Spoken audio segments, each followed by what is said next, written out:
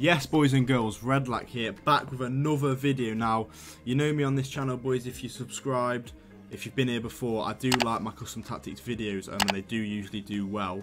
So we're back with another one. As you can see on the screen, we are first in the world. That's right, first in the world.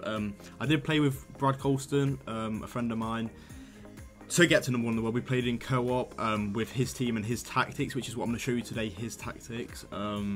But yeah, we both use them, they're really good. A lot of pros use the 4-1-2-1-2 narrow variation, so the second variation. But yeah, as you can see here, number 1 in the world, and here number 1 also. We're just going to get straight into it, don't beat around the bush. We are selling our fodder, boys. We invested to try and make a bit of money. Not gone too well, but we'll have our team back soon. This is sort of like a cheaper version. But I do understand that you guys at home, you might not be able to afford this team, you might think it's really good. It is a decent team, just a few players that aren't up to scratch. Now let's just jump straight into it. So we have balanced, 35 width. Now obviously it's a narrow formation. When you're defending, you want to be compact at the back, obviously, and then no gaps in the middle. Depth 60. You don't want to sit too deep, because when you're in the narrow, it's quite good setup. It's quite good to defend in. You have players everywhere, but not too high, because then they can get in behind.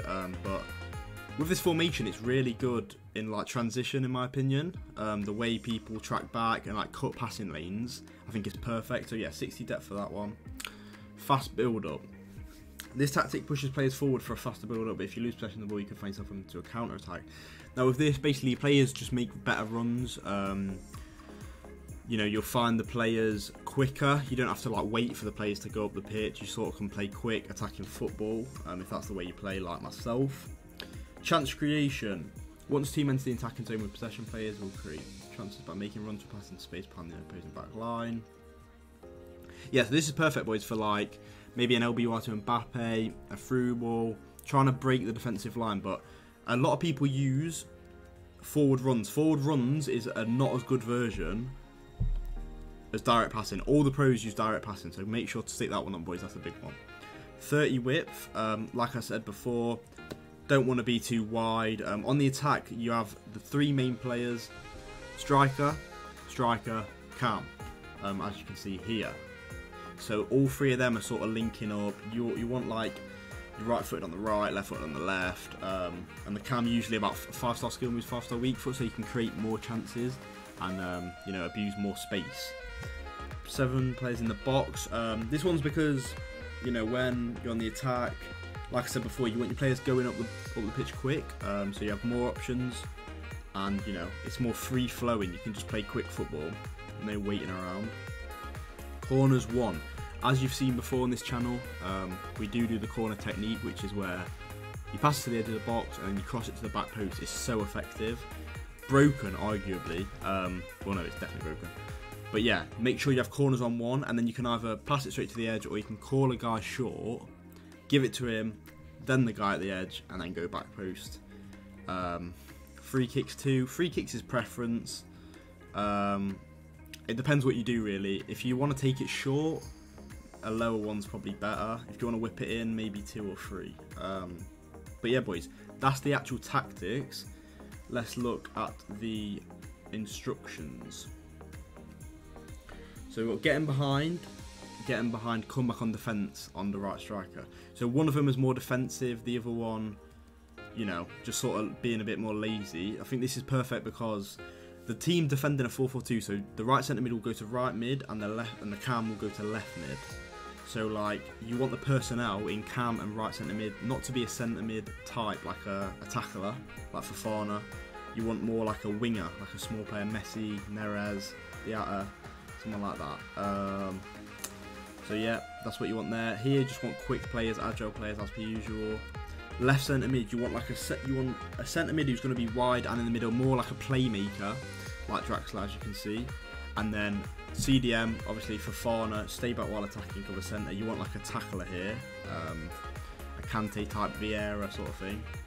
But yeah, straight while attacking, cover wing for the left centre mid, balance for cam, balance for right centre mid. Left back and right back, just stay back while attacking, simple. You'd think you'd want them on balance so they push up the pitch, but they gradually like go up the pitch anyway.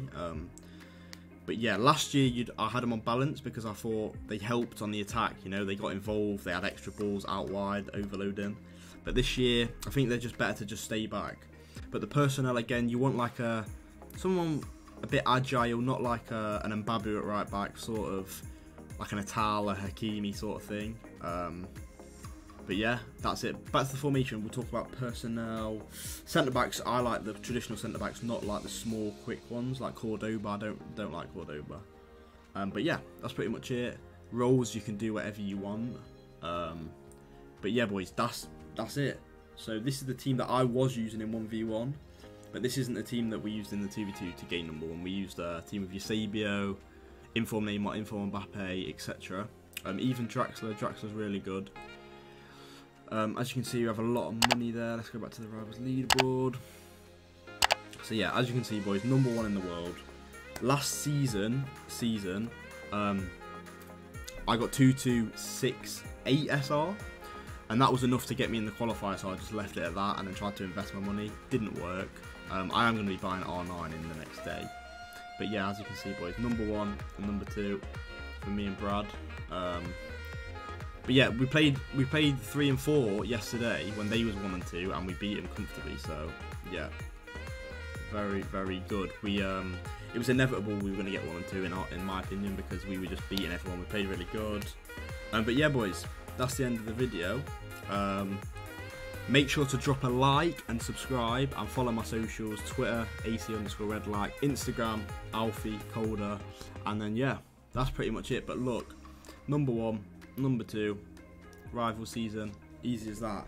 Use the custom tactics. Let me know in the comments if they make you better. Obviously, this gets rank 1 in weekend league, etc., etc., as this is the rivals leaderboard for the whole world. So yeah, give me some support, boys. Thank you for watching. Hope you have a good one. Peace.